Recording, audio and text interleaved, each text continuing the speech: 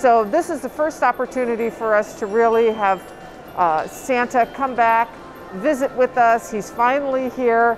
It's really been a joy because the kids have really missed out on this situation. They're the ones that really couldn't visit Santa. Everything was done online last year, and there wasn't really that person-to-person contact or feeling of togetherness that you get, and that's what all the kids look forward to.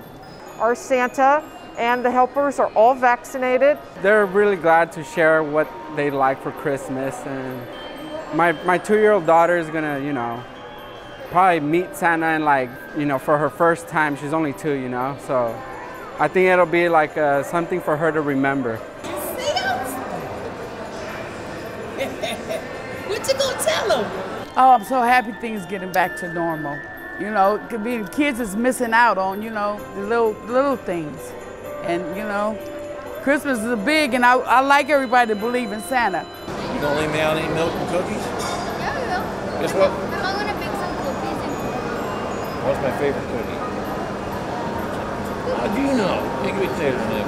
I think last year was just very depressing for everybody. The kids, they weren't allowed to be with their family. We come from big families, so they have a lot of cousins.